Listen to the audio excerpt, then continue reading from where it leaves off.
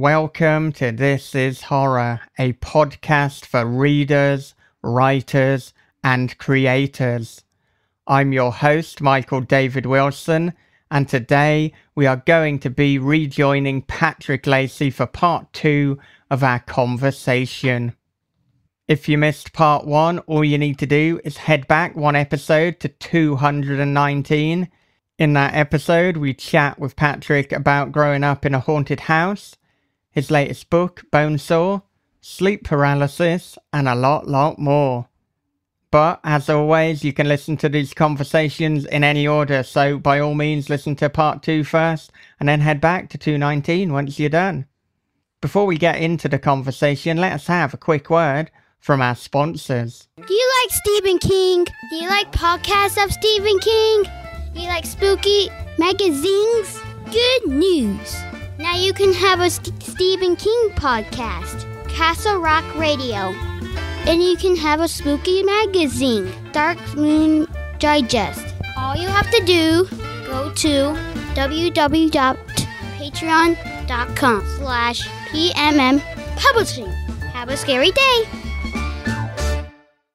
Okay, well with that said, here it is. It is part 2 of the conversation with Patrick Lacey. And now for our horror interview. But I know that you've also worked for a number of other, or worked with, I should say. You've worked with a number of other small presses, so you were working with Sinister Grin before. Now, am I right in thinking, was that for We Came Back? Yeah, so Sinister Grin, pretty closely, I think like 4 or 5 months apart from each other, published Dreamwoods, which was originally scheduled through Sam Hain, and then We Came Back, which had been sent to Sam Hain, but luckily kind of fell through the cracks, and then they went under, so I didn't have to do any rights snatching back, so they did We Came Back kind of exclusively. But yeah, those novels were released, I think, within like 5 months of each other, so it's kind of a whirlwind, if you will. Yeah, and I imagine that We Came Back is perhaps your most personal story. I mean, the proceeds went to a cancer charity, Yes. a tribute to your father, and also, I mean, the parallels with the protagonist, Justin, losing his father to cancer in high school as well. Yeah, so it's funny, like a lot of the Justin main character stuff, you know, with the dying father stuff is like very personal, but oddly like not that hard to write because my dad had passed away when I was 18 and I wrote that novel when I was like 28 maybe. So enough time had passed and I always wanted to tackle that, but I think sometimes if someone's like doing a personal experience novel, it's just, you can kind of overdo it and it becomes like too in your face, you know, like this traumatic thing happened to me. So I wanted to distance myself, and finally when enough time had passed, like literally a decade, the idea for We Came Back came up, and I was like, okay, I think I can add this portion to the book, but it doesn't sort of have to be the entire story. It can just be one character's experience, and I still have all this other actual not personal stuff to work with, but at least this element, I can kind of get that out. It was very therapeutic writing it, but then it was kind of done, and it didn't have to comprise the entire novel, if that makes sense. Yeah, it does make sense. But that, that novel is a charity novel, so all my royalty proceeds go toward the American Cancer Society, which I thought was going to be more technical, but it actually isn't that bad. They send me on my royalty statements, like they let me know exactly like what amount Dreamwoods did and what amount We Came Back, and I just write a check for the American Cancer Society, which is nice. And when that book came out, that was kind of one of the dangers of that, is like I didn't want to seem like I was some, how do I put this, like martyr or something, and I was, you know, like I'm doing this for the charity, but I really wanted to donate because of the personal aspect, but I didn't want to seem like sort of preachy, and I was a little bit worried that people might think that, because I can kind of get, you know, turned off by that sort of thing if someone's overly preachy about a charity, which, all charities are nice or whatever, but if your charity aspect of a novel is overpowering what the actual novel is, it almost seems a little bit preachy, I guess. So I just wanted people to know, like, my money's going towards this, but, like, I'm not, you can buy the book just because you want to read it, or you can buy it because you want to donate to the charity. Either is fine, but I just kind of, I put that part as a caveat in some ways. And I don't think, based on, talking to people in the novel's reception, that it came across that way, which is nice, because I think there's kind of a fine line with when you're working with a charity type thing like that, if that makes sense.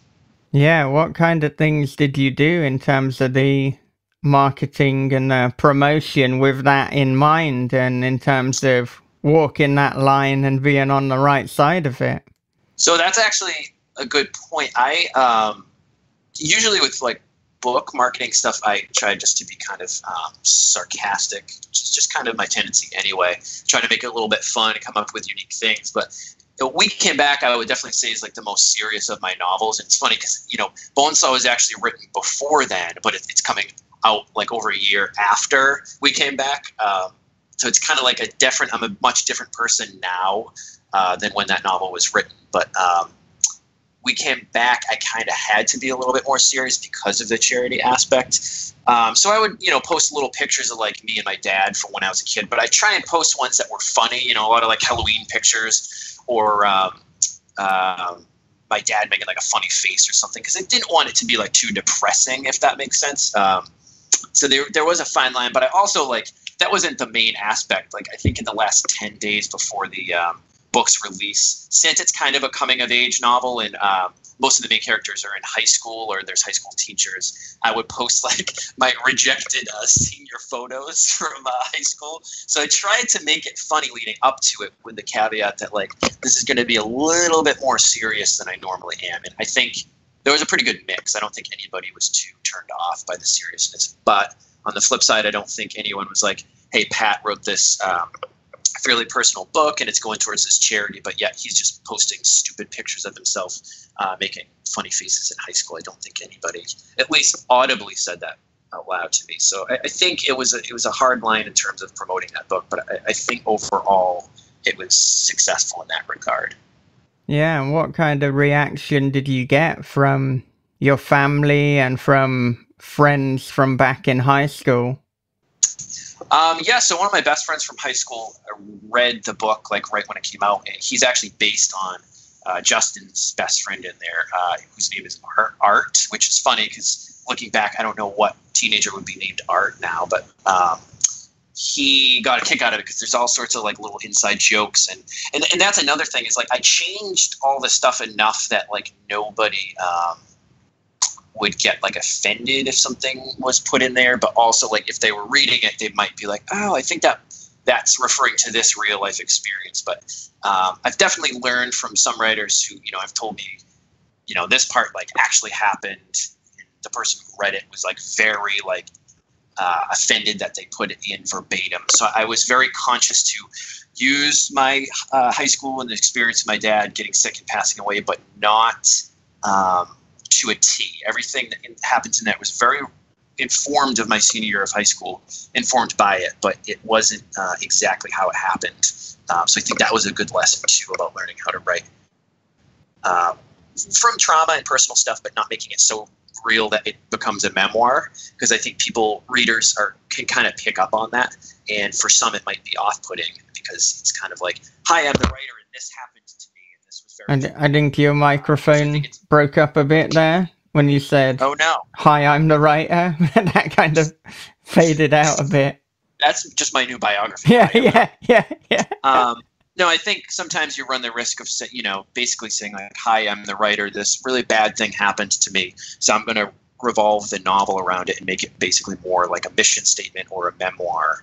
And I think readers can definitely pick up on that. So I just kind of tried to make it as personal as I could without making it an autobiography, if that kind of makes sense. Yeah. And of course, Hi, I'm the Writer is the name of your forthcoming autobiography. Yes, Hi, I'm the Writer, a sleep paralysis memoir. Yeah.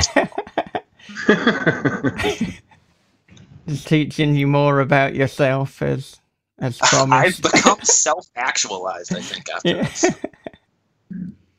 I learned more about myself than other people learned about me. Yeah. A memoir. Yeah, exactly. We have a question from Scott Kemper, and he says, I know that you have a book coming out that you've co-written with Matt Hayward. I was wondering how you guys collaborated. Who came up with a story idea? How did you collaborate? Did you alternate chapters or do something else? Yeah, that was interesting. So Matt Hayward, I had known him online because we'd been published in similar publications. So I guess I'd known him for like a year, and I finally met him at Scares That Care. I think this would have been in 2016. And over a few beers in the bar, he kind of pitched me the idea for the novel. And at that point, it was just a short story that he'd written. I don't think he'd ever sent it out because he was kind of felt like there was more to the story than he had given. So we kind of spitballed ideas, and we took it in more of like a, again, like nightmares and dreams play like a very prominent role in this novel. It's called Practitioners. I probably should have opened with that. And we just kind of spitballed ideas. And I said, you know what, when in a couple months, because I was wrapping up a novel at that point, I was like, in a couple of months when stuff has died down, why don't you send me that first chapter and I'll see, if I can do anything with it. And he did. And I wrote the next chapter and he wrote the next chapter. So basically all the odd, I don't know if Matt cares if I say this, but all the odd chapters in the book are Matt, and all the even chapters are me, except I think at some point one of us was like on vacation or like another deadline was coming up, so we had to switch. But for the most part, all the odd chapters are him and all the even chapters are me. But then, it becomes sort of a porridge mush of all our influences, because then we did a pass each editing the whole thing.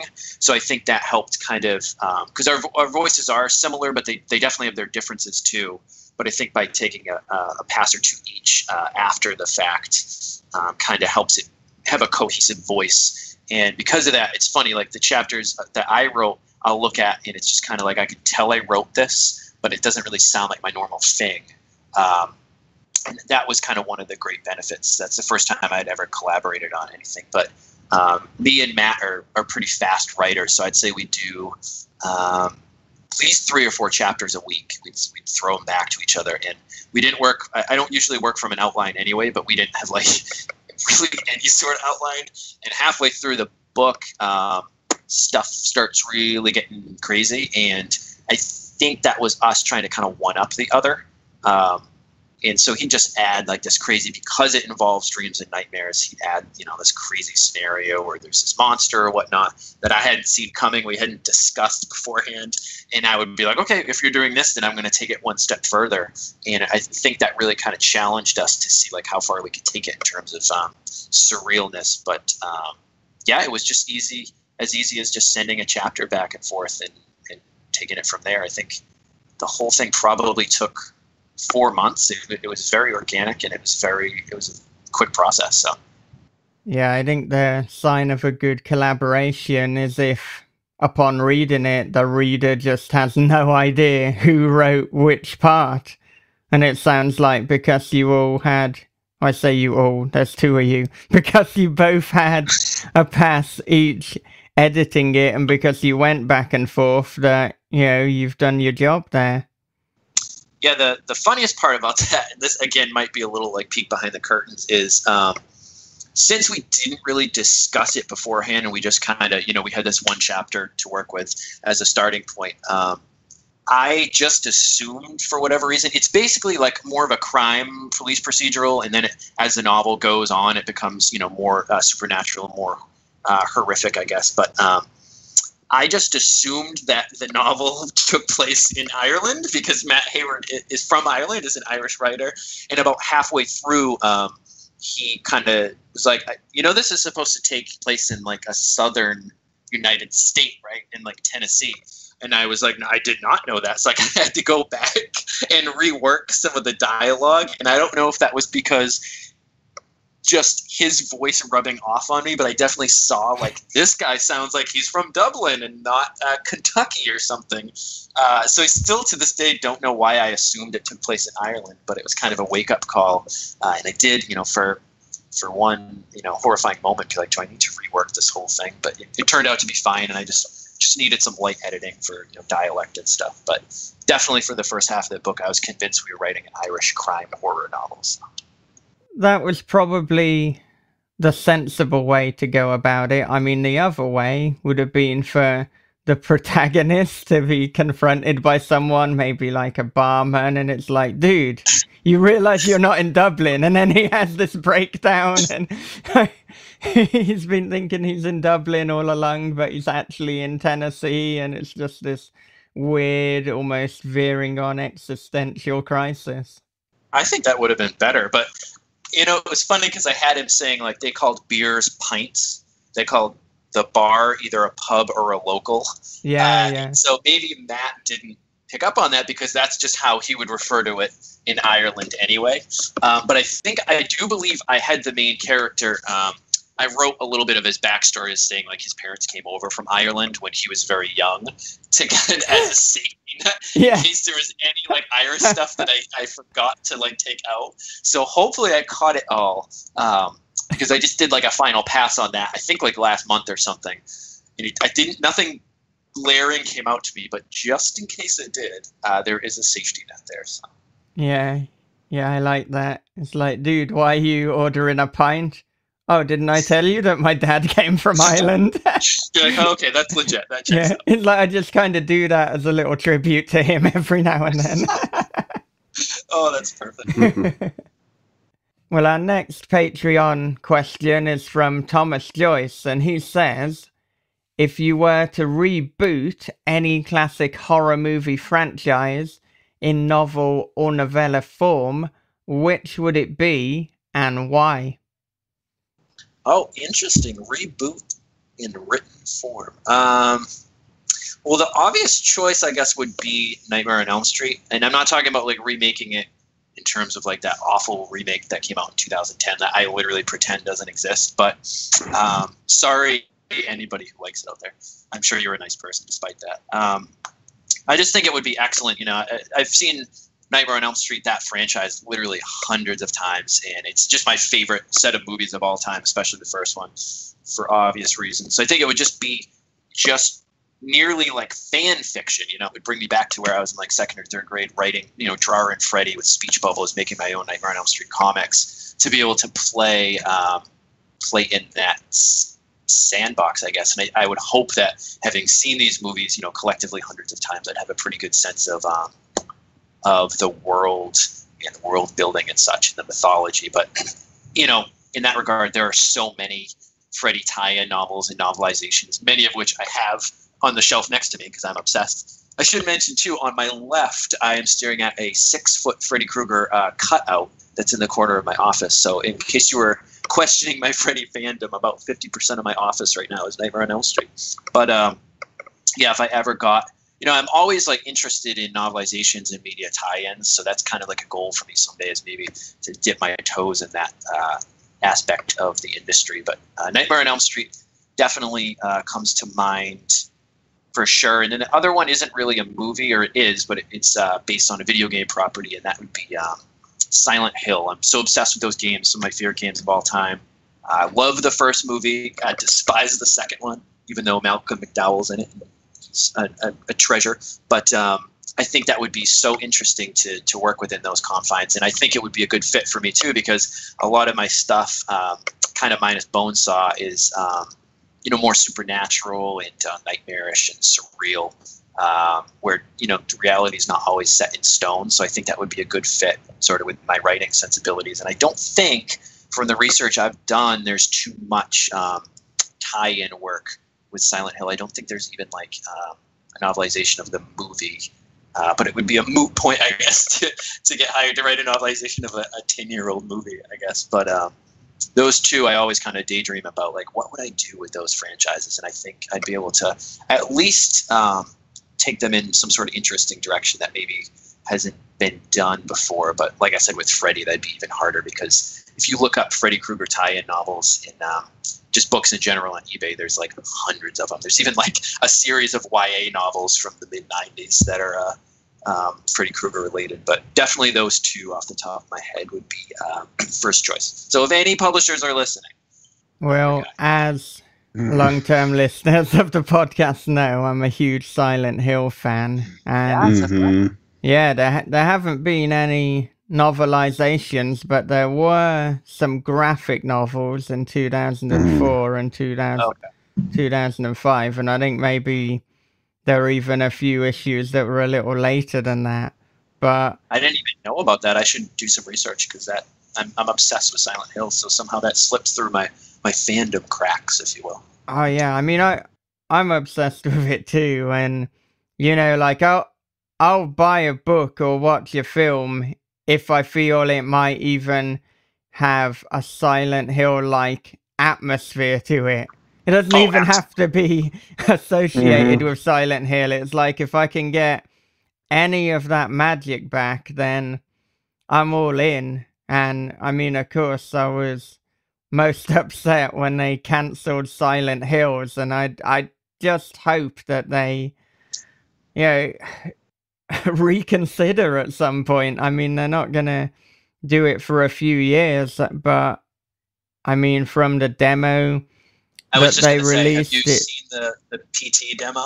Yeah, exactly. And I mean, it needs to be made, and I always go back and forth as to whether Silent Hill or Resident Evil is my favorite video game franchise, because I think they're both very good, but they're both different. Exactly. They're good for very different reasons.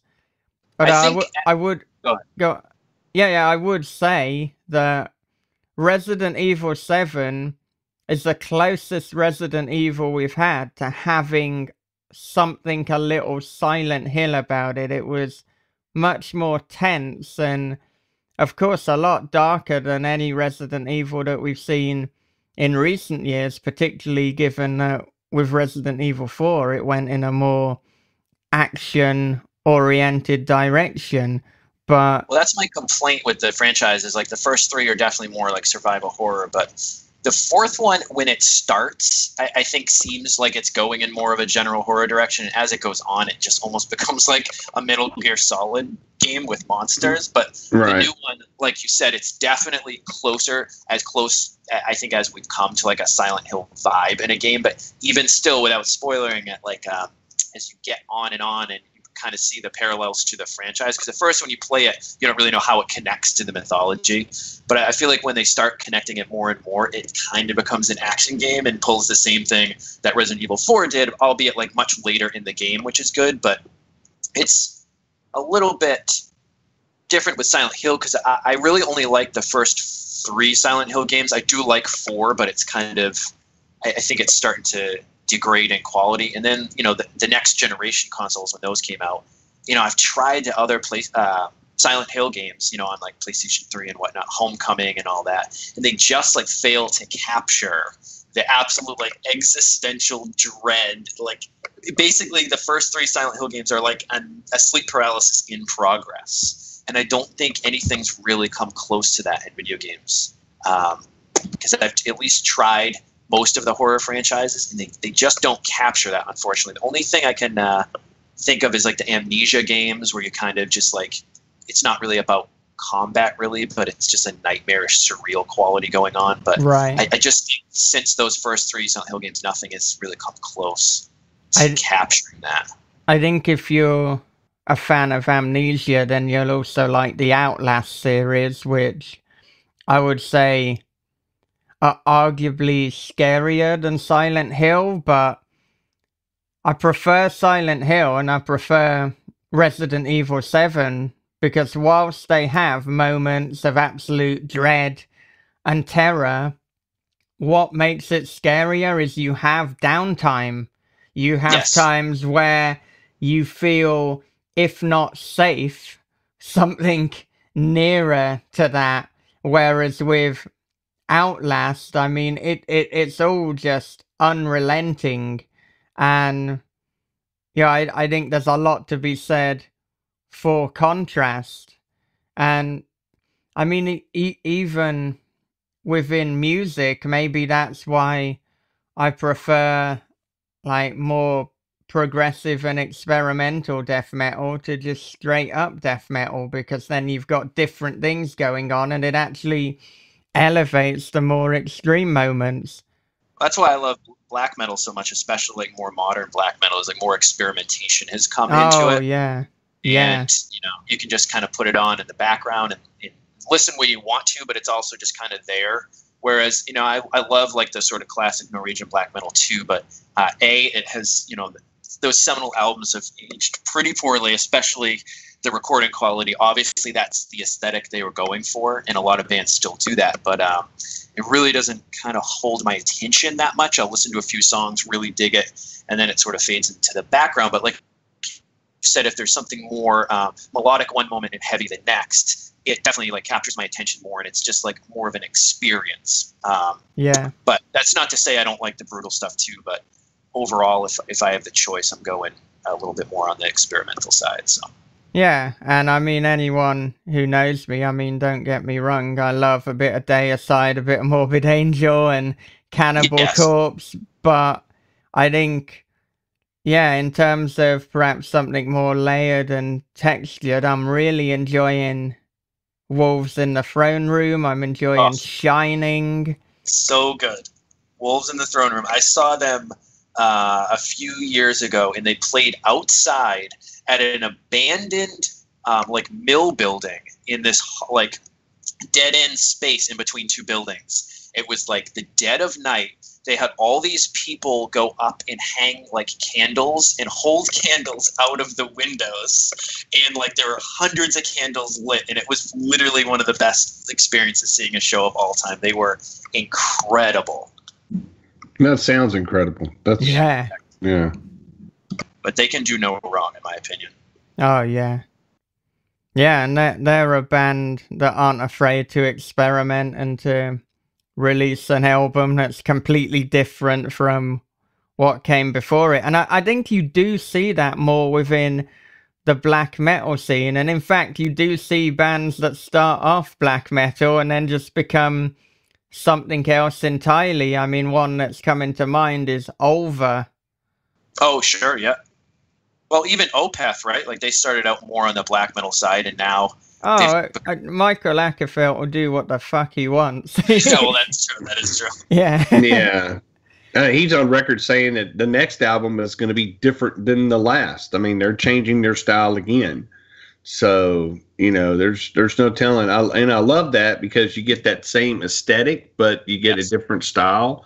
And they've been on the same kind of kick since, I guess, Heritage when it comes to Opeth, Right. And I think it culminated in, Sorceress, which I love. Yes. But, their older stuff is pretty damn cool, too. That's one of the reasons I like Mastodon so much. Not that they were ever black metal, but you have this band that like was a very heavy, fast sludge metal band, and now they're Mastodon. Like they're kind of their own thing. But when you listen to a Mastodon album, no matter like how different it is from the one prior, it just aesthetically like it sounds like Mastodon. And I think so few bands can pull that off as well as they do. They could literally put out a polka album and I would buy it on day one. I love that band so much, and I think that's kind of the epitome of like finding ways to do things a little bit different but still keeping that signature Mastodon sound. Yeah, right. They're one of my favorite bands. I love them. Oh my god, they're so great. Yeah, Mastodon's a great example of evolving and changing in terms of musical style, because as you say, they started off as a more kind of sludgy, just wall of sound metal band. And then with Crack the Sky, I felt like, okay, their journey into progressive music has reached its height. This is their kind of epic prog album. Where the hell can they go from here? And it's like, oh, okay, they're gonna just now completely dial it back and go for more of a rocky route whilst maintaining their sound signature. I mean, they're a good example of a band who can release albums that sound completely different whilst at the same time unmistakably Mastodon. I always say they're like the Stephen Graham Jones of metal, because Stephen Graham Jones can do anything he wants, but like it's always just Stephen Graham Jones. And so I think when I think of Mastodon, I think of Stephen Graham Jones. I don't know why, but there's something about like their work ethic or like their voice that says like, I'm going to take a complete 180, but you're still going to know it's me just by reading it or listening to it. Yeah, I think as a fan of both Stephen Graham Jones and Mastodon, both should take it as a compliment. Because of course we know that Mastodon listen to the podcast, obviously. So they do? Yeah, they're listening. We hope they do. They're listening right now, Bob. I mean, that's like one of their perks. They get to just listen live. Hi, guys. Yeah, I think Troy is giving you a little wave there. Oh, cool. Have either of y'all, I'm sure you have because you've experienced the game, but have you experienced the full soundtrack of the original Silent Hill? Yeah, oh, yeah. Yes, I have. I have it on CD. Me too. Oh my God. But that's a weird one too, because like the music is creepy, right? But it also has this like odd, I don't want to say like poppiness, but like brightness that kind of contrasts the game, if that makes sense. And it makes it for that reason even creepier, because it's not just like, it's not Halloween sound effects, you know what I mean? It's like full orchestrated like band stuff. But there's this weird like dichotomy that like further gets under my skin that I don't think any other video game soundtrack has quite done. That makes sense. And the ambient drone stuff is just, it's oh man, it's very difficult to write to without getting creeped out. I'll tell you that, because I think some of those tracks are, they remind you of the game, and you kind of get lost in it, and you're just like, phew. That first game. And I'm like you, I like the first three, but the first one is just such a classic. It's just, I remember playing it and getting to the part at the beginning, and he kept dying, and I didn't realize that was part of the story. So on my PS1, I kept hitting reset, And after the third time, I was like, I can't get past him, I threw the controller down and then hit reset, and then the next, the cutscene started. I was like, oh, supposed to die? I didn't realize that. It was a hell of a start to a game, though. And that's one of the few games where, like, I was too, like, I eventually played it again, but I rented it when it first came out. And, like, you're walking through the fog, and then you enter the hospital first, and then you go down a corridor, and it gets darker and darker, and stuff's getting weird really quick. And it was, like, just too much for me to handle. Even though I think I was probably in, like, 4th or 5th grade when that came out. But I eventually picked it back up and, got all the way through it. And, man, is that game just literally life-changing. I think that's the game too. I may be wrong, but I think that one of the funny things, if I'm not mistaken, was that I didn't realize that you could take the map with you. So I'd have to make my way back to where I found the map to look at the map. What the fuck? I'm serious. It's impossible. That is brilliant. That's like adding, like, finding a new, harder difficulty and unlocking it. Yeah. Oh, shit. Mob difficulty. I just like the idea of you, like, getting, like, your notepad out and you're like, right, I'm going to draw that and then have it next to me. I'm going to be so smart. Yeah. That's a new level on games now. Yeah. The Bob Castrella level. Yeah. Difficulty setting. Yes. Leave the map there. Yeah. Make your way back. Pen and paper is necessary for this level. I'm going to have to try that. I haven't played that game in probably a decade, but I think I'm going to try it on the Bob difficulty level. I think that's the one. I may be wrong, but I'm pretty sure a lot of those games that came out, golly, they're like 15, 20 years old. Yep. So, your memory kind of morphs and things, but I'm pretty sure that's the one that I kept, and I think it was my one of my friends that said, you can take the map with you, and I'm like, you fucking liar. And they're like, no, take it. It says take map. And I was like, okay, take, like, oh, wow, I can carry it around with me. And then you beat it like 20 minutes later with the map. You're like, this isn't that hard of a game. Yeah, exactly. Yeah, I've been on the first level for a month now. Fuck. How big is this hospital? I just like the idea that you were being considerate. It's like, do you want to take the map? And you're like, oh, this is a pretty creepy town. I mean, what if someone else comes by? Like, they could really get value out of that map. Now, I better leave the map.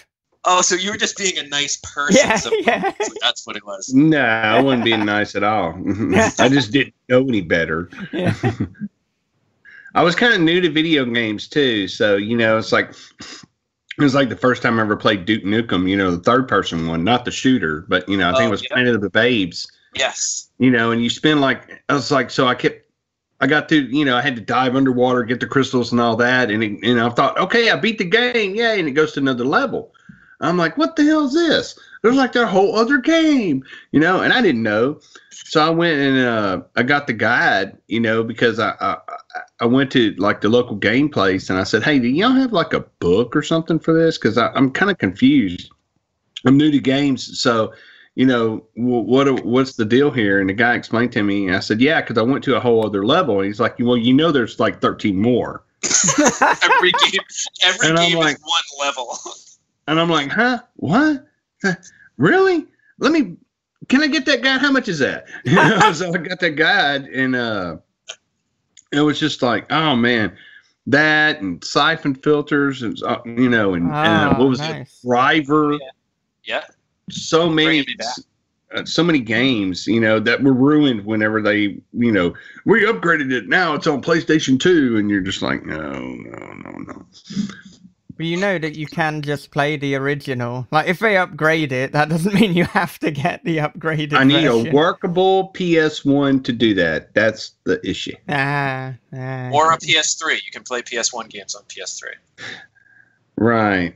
And I need a workable. Yeah, the problem is I have a PS3. It does work, but for some reason it will not get online, so I cannot upgrade any software. So it locks me up anytime I try to play a game. Yeah, that's... So, yeah, I'm going to end up having to probably get another PS3 one day.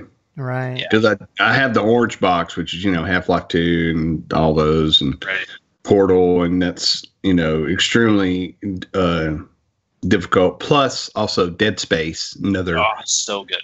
Yeah, another awesome game there. Welcome to the This Is Video Game podcast. Well, I was just thinking that, but equally, like, long-term listeners know that it's like, basically the magic words are either Silent Hill or Resident Evil, and it's like, oh, for fuck's sake, we've set them off for at least 20 minutes now. Like, Probably wow, they really longer. nerded out this episode. Yeah. Oh, I know. I've already gotten messages from people that as soon as that Resident Evil 2 remake trailer came out, I got private messages from people saying, Michael, I said, well, I'm just waiting on him to bring it up, so... I did it before you now. Huh. Who the fuck is private messaging you about me bringing up Resident Evil 2? It was me. No. But yeah, now that we brought it up though. No, I mean, this is difficult. I'll probably start sweating. I'm trying not to talk about that, Bob. It's like... he's trying so hard he's sweating. Yeah. He's like, no. Must not. Must continue. But I don't know if you've played them, Pat, but The Evil Within and The Evil Within 2, I felt that was as if the creator of Resident Evil made a Silent Hill game. I think that's as near to that as we've got. And actually, as much as I like The Evil Within, I'd probably say that The Evil Within 2 was even better. And I think, for sure. Yeah, I think for the first 3 chapters, maybe 4 chapters, it's almost like an open world game. I mean, you can really explore the town, and I think a lot of that had something Silent Hill about it. That was my main complaint is that after that it becomes less open world. There's like a little smidgen of it that gets more so in the end, but not to the degree that the first 4 chapters were. And that's it just kind of fell downhill for me, because if the whole game had been open world like that, like you said, it had such a Silent Hill vibe, maybe a little bit more actiony, but yeah, they kind of dropped the ball for me. That's not to say the rest of the game wasn't good, but it held my attention for the most part in those first few chapters, because they were just so good, so much to explore. Yeah, I guess, like, I mean, I'm a fan of the open world video game, but I'm also equally a fan of games where I guess they more pigeonhole the direction in which you're going. So because of that, like, it wasn't too much of a concern for me, but I do see what you're saying, and thinking about it, it's almost like they wanted to dip their feet into both worlds, but they didn't want to fully commit. It's like, is this an open world game? Is this more a linear survival horror? And well, it seems like most people dug, like us, those first 4 open world parts to it. So hopefully they'll get the memo on the next one and make it entirely open world, assuming there is a third one, because this one I think was like a blockbuster video game, so I think it made tons of money, so fingers crossed. Yeah, I mean, obviously if they made a third one and it's all open world, it's going to be a lot harder to make, but I think then this finally brings the conversation back to writing and back to art. But I mean, just because, I mean, it's going to be harder, but surely that's the point. It's like, you want to do something better, you want to do something more worthwhile, and so it's going to be better putting that work in, putting that time in, and knowing that you've created something really special. And in fact, if they do that, then they're also going to differentiate it from all the other horror games that are out there right now, and there are quite a few cropping up. It's a good time to be a video gamer and a horror fan. Oh yeah, there's so many different just media in general coming out that's horror themed now more than ever. Just you got books, movies, games, just a constant flow of it. A lot of it not that good, but a lot of it is quality stuff. It's a good time to be alive. Oh yeah. Oh, definitely. Well, switching gears, what frightens you? Other than my childhood home, right? I guess like just I have this weird like I'll always read like sort of like stuff like the what's it called, the Mandela effect, So a lot of people like collectively remember something that may have not happened, or they remember something that happened differently, and it's called the Mandela effect because like something like 40% of people who were polled about Nelson Mandela seem to remember him passing away in prison in the 70s or 80s, which in fact didn't happen. He got released and became the figure he was known for until he finally passed away.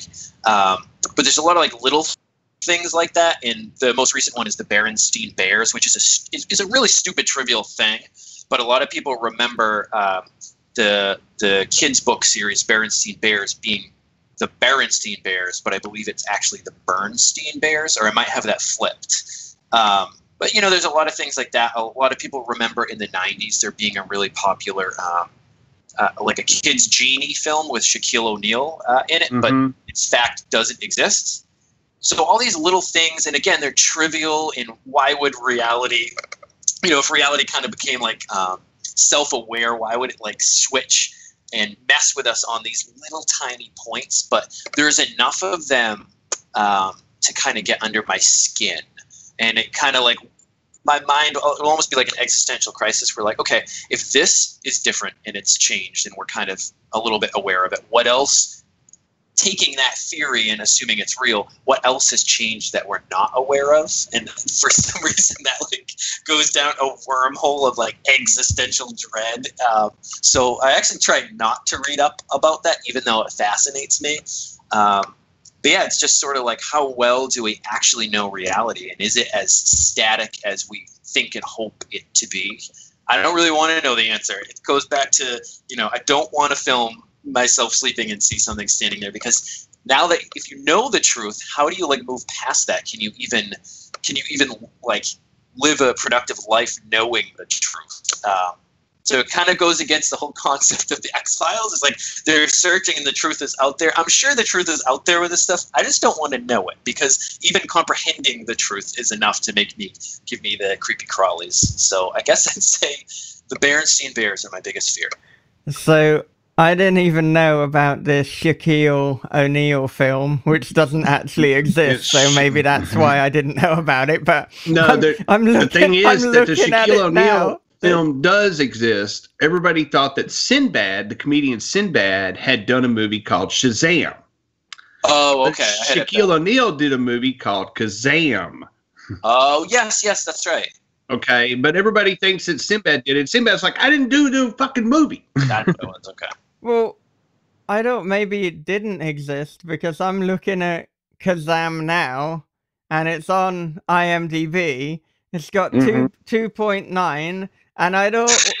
And then, like, if you look at out of 10, yeah, if you look at awards, it says Stinker Award nominee, Worst Supporting Actor, Stinker Award, Worst On-Screen Hairstyle.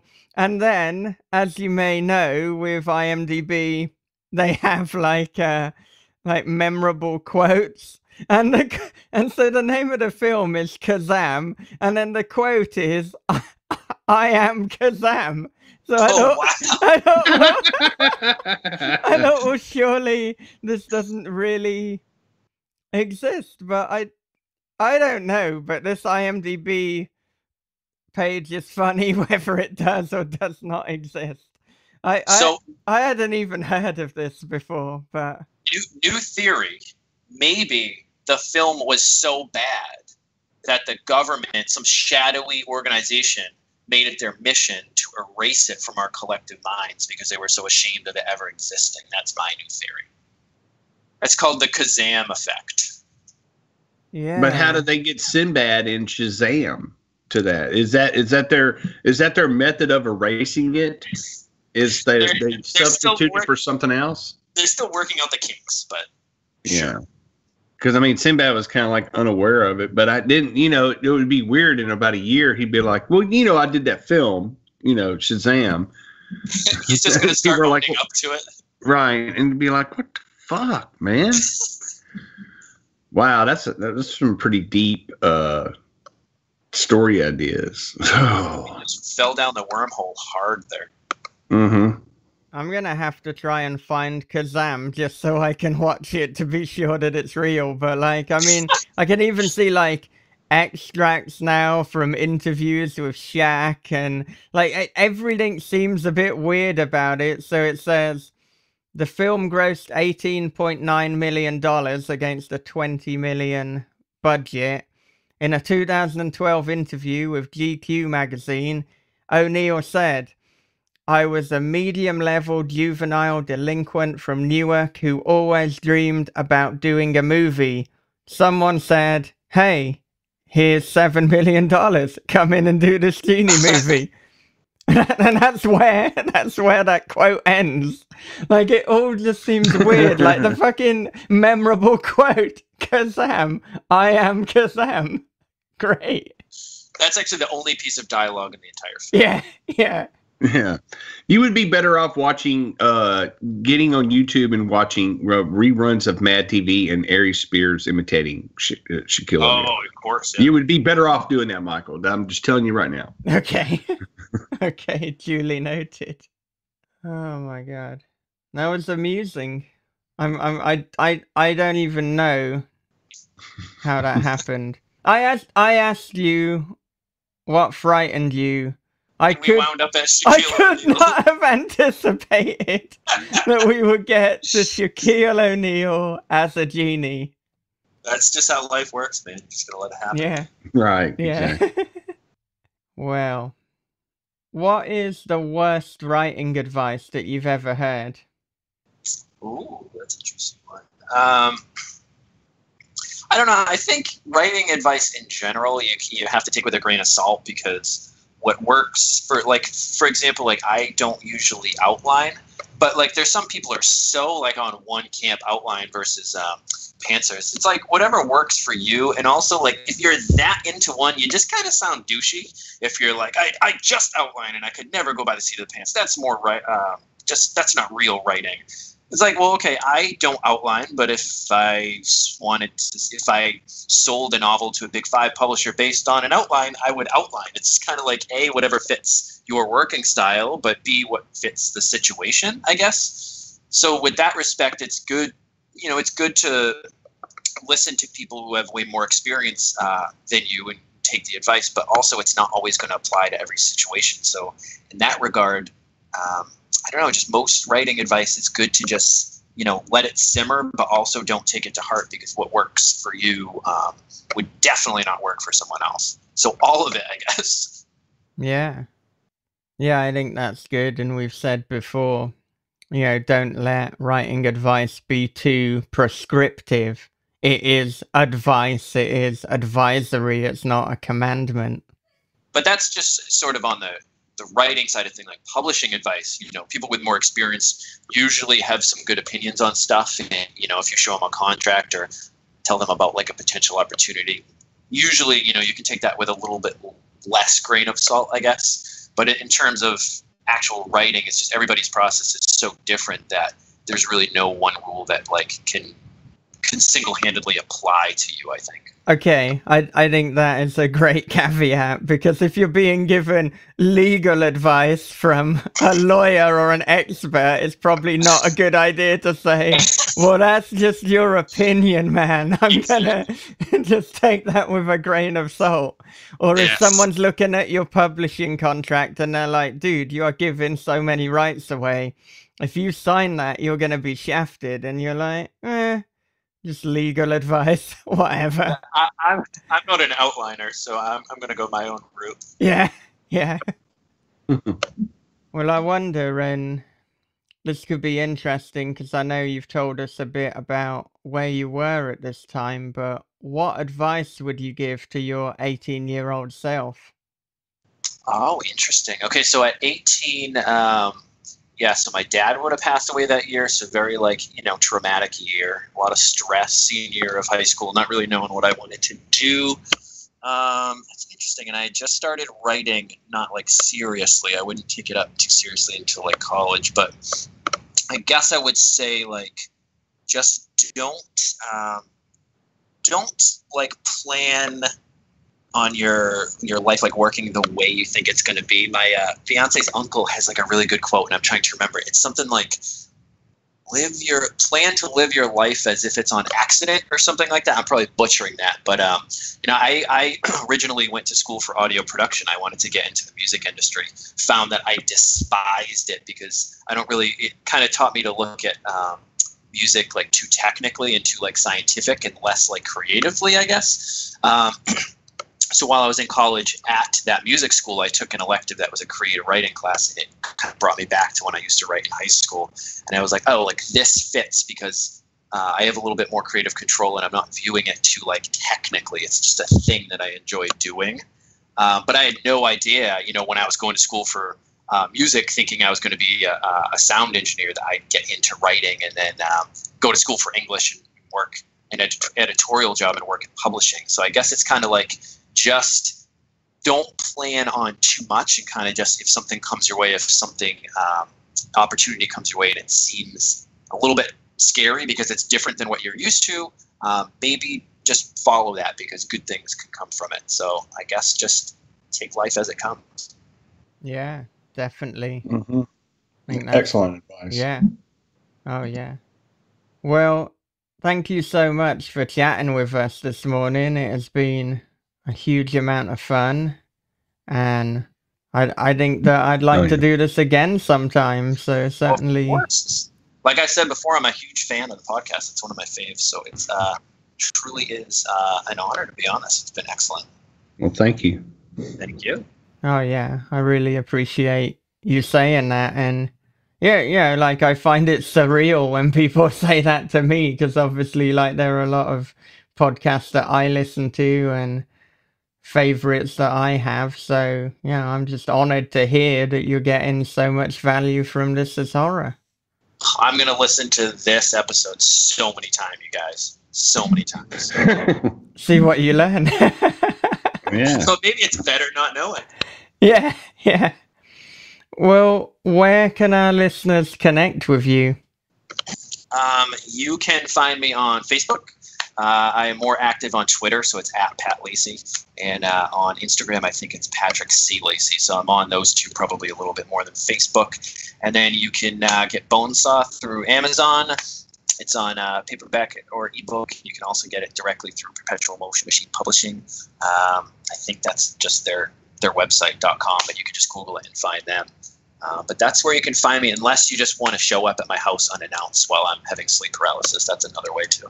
Yeah, yeah. I'm sure that your fiance will be happy with that route as well, seeing as she has a sleep paralysis where she imagines it. It's like, well now you don't have to. It's a load of Patrick Lacey fans in your bedroom. Please don't really. Well, do you have any final thoughts that you would like to leave our listeners with? Yes, if you're a parent and you have like an inkling of desire to want to let your 5-year-old watch Nightmare on Elm Street, I say go for it, because what's the worst that can happen? Okay, well, There you go. as a new parent with a 2-month-old daughter, I will bear that in mind when she turns 5. Keep me posted. Happy 5th birthday. It's Freddy Krueger. And she's been taken off me. It's a good 5 years. Thank you so much for listening to our conversation with Patrick Lacey. Please join us again next time when we will be chatting with Tadde Thompson. But if you want to get that ahead of the crowd, all you need to do is become our patron over at www.patreon.com/thisishorror. It is the best way to support the podcast. It is the best way to ensure that we can continue doing this. We can continue to transition from a weekly show to a show that puts out 2 episodes per week. And it's going to see us grow. It's going to see the audio improve. It's going to see more conversations, more episodes of Story Unboxed, our Patreon podcast. It's just a good thing. It's a good way to show that you feel that the This Is Horror podcast is bringing value to you and to your life. So if you want to do that, head on over to www.patreon.com/thisishorror. Now, before I wrap up, let us have a quick word from our sponsors. Do you like Stephen King? Do you like podcasts of Stephen King? Do you like spooky magazines? Good news! Now you can have a Stephen King podcast, Castle Rock Radio. And you can have a spooky magazine, Dark Moon Digest. All you have to do, go to www.patreon.com/PMM Publishing. Have a scary day! As always, I would like to finish with a quote. And this time, the quote comes from Steven Pinker, who is a cognitive psychologist, but he's also a linguist and popular science author. And if you haven't read any of Steven Pinker's books, you are missing out. And as a fan of This Is Horror, and as somebody who is interested in writing and the craft of writing, I would suggest that you start with either the sense of style, words and rules, or the language instinct. But there's a lot of other great books from Steven Pinker. There's How the Mind Works, and there is Enlightenment Now, the case for reason, science, humanism, and progress. And there is also The Better Angels of Our Nature, Why Violence Has Declined. So please do check out the work of Steven Pinker. There is something for everyone, and I think you'll get an awful lot out of it. So with that said, here is the quote, something to ponder.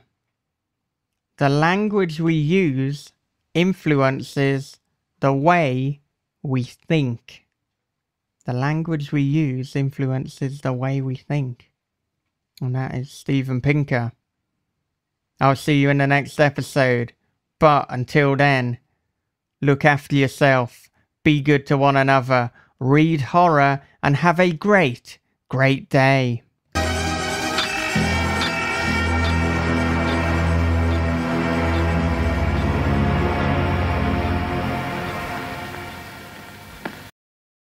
Be interesting and might make her question what she's got herself into. Do you want to ask her? Maybe I won't ask her on second thought. You need to wait for her to upgrade from fiance to wife. It's like, well, now you're legally in the shit. Mm-hmm. That's a fair point. I'll wait another 10 months and then I'll ask her. Yeah. And then you play her this podcast and it's like, we did have this conversation. So. Oh, that's true. You know what? The funny thing is she'll probably listen to this when it goes live. So don't answer me, Emily, okay? Don't give me an answer. Yeah. I've got to edit this bit out now, or at least put it as an outtake. If I put it as an outtake, then we know that, she was really committed to listen to the full conversation. Yeah, that's very true.